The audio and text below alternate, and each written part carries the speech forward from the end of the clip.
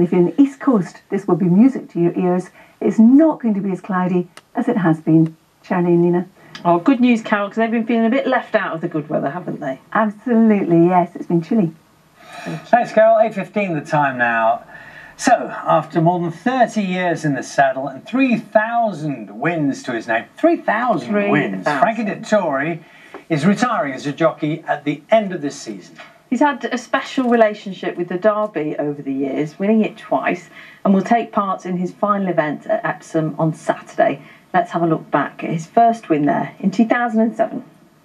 Towards the inner, Acapulco begins to give way. Dettori improving on the green colours. Unauthorised down the outside. Salford Mill is staying on. Eagle Mountain from a long way back. Kid Mambo's given a bold sight. Authorised shaken up with Akalim. Then Soldier of Fortune, Locarno, Eagle Mountain and Salford Mill. Dettori's date with destiny. Will it be realised? Authorised leads the Derby field by 2 lengths. Locarno in second, Eagle Mountain and Akalim, but Dettori is clear in the Derby for Authorised, 5 or 6 lengths. He's had to wait 15 years, but a blitzing performance by At the Line Authorised will give Frankie Dettori his first Derby by 5 lengths.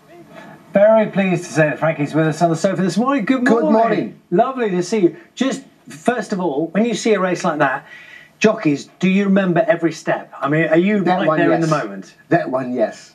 Listen, I rode probably 20,000 races in my life, so I don't remember them all, but the big ones you do. And yeah, watching that again reminds me of a great day. And how many attempts was it in order to secure it? That was my 15th time. Wow. And it was one of a relief because, you know, it is our biggest race. When you start as a jockey, that's the race you want to win. So the Epsom Derby, like I guess tennis players like Wimbledon or a F1 driver, Monaco.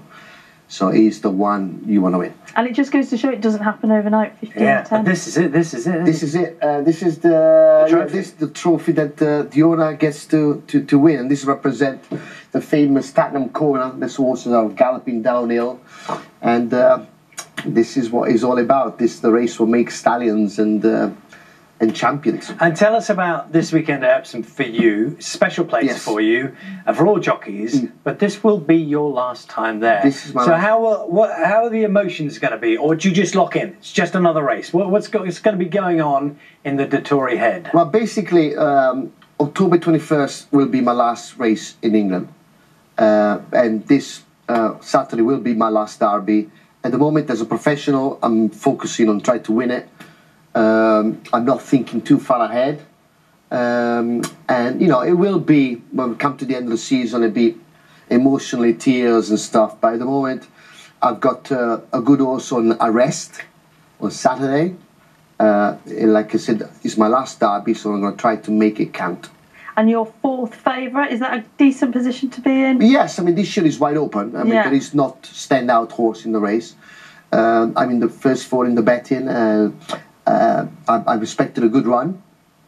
I don't want to jinx it too much. I keep my fingers crossed. How does it work, Frankie, in the jockey world, where you're a superstar in your sport and you're coming to the end of your career? Does that mean that every other jockey is going, I want to beat him once at least? Does it sort of up the stakes in that respect? I would say a lot of people are pleased to get rid of me, actually. I bet. But it is, you know, I've had over 30 years of professional, and I loved it. Horses, my love is, you know, those they're super fast and they're very sensitive. So I'm never going to be too far away from the horse itself. The Derby is unique, so I expect people to watch it on Saturday. It will be my last one, but it's the best we can offer. I mean, it's going to be emotional for lots of your fans as well, isn't it? I think we've got some footage of your last win. Let's have a little look. And I mean, you say that you're looking ahead, not too far. It's important not to get emotional at this point. But inevitably, there will be thoughts creeping in now about this huge transition in your life. Yeah, it is. You know, listen, the time is going really fast at the moment. I've only got less than 5 months.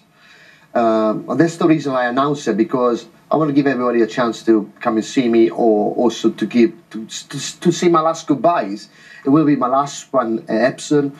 Then we got Royal Ascot coming up, and then we got the summer, and I'll be traveling around the world as well. So it's a lot of goodbyes, and I want to be happy about it. I don't want to be sad about it. Look, I'm not spring chicken. I'll be 53 in December. So, and I've as a sportsman, I've had an amazing career in life. So, and you know, that doesn't mean I'm gonna die. Hopefully not. But there will be another life after racing, and will there be so things let's you'll be enjoy able it. to do that you couldn't do before as a jockey? Like, what things will you indulge in? I like to travel the world. Yeah. There's a lot of, you know, I have traveled the world, but Yeah. I went from one race course to another. But you know, it's a lot of places I like to go and you know and take my time doing it. And will you be eating more? Will you have a bit of a freer diet?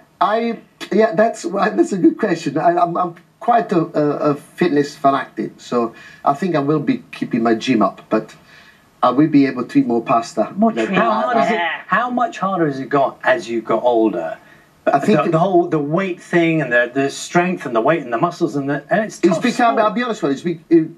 As you get older, it becomes easier because you get used to it, and with nutritionists and we have nowadays, we know exactly what to eat and not to eat. When I first started, I lived on a Twix and a Diet Coke, but now with protein and carbs and the good fats, the bad fat. I mean, there's so much technology nowadays, and I found it easier than before. Frankie, some sports stars, and you could pick any number of sports like tennis. I know, people like Roger Federer coming to an end of their careers. There's almost like a moment they can pinpoint when they're sort of almost a realization, or someone says to them, "Was there one of those for you?" Well, I'll be honest with you, and my heart wants to carry on because I love horses, I love the competition, but my brain is telling me, look, you've had a great career, it's time to stop and start something else, because I want to be young enough to be able to start something else.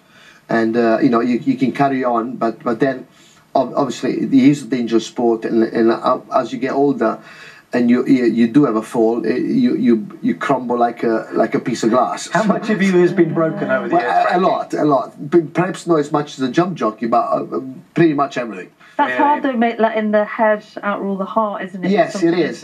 And find the right moment. I wanted to stop when I'm still competitive enough that people remember me when I was good, not when I'm sitting on the bench. Well, speaking of remembering you when you were good, which you clearly still are. How about that record-breaking day when you just won everything? What was happening that day? That was '96. Got no idea. Fujama Crest. This is the seventh winner. This is the horse what made me famous. So you won every single race that day? Every race, yes. And that horse, Fujama Crest, actually, when he retired, I bought him.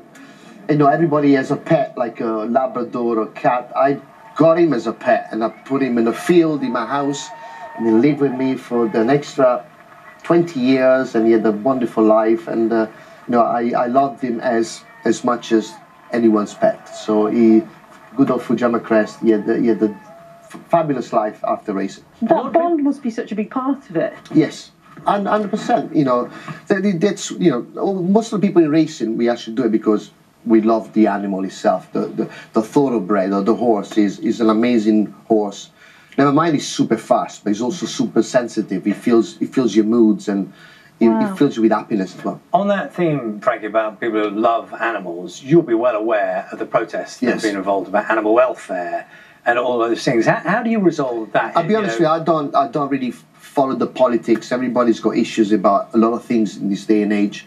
I just hope that things are going to go smooth on Saturday. We can get off in a racing without creating any problems to anyone or put anybody in danger. So let's hope that protesters don't impede this kind of beautiful event.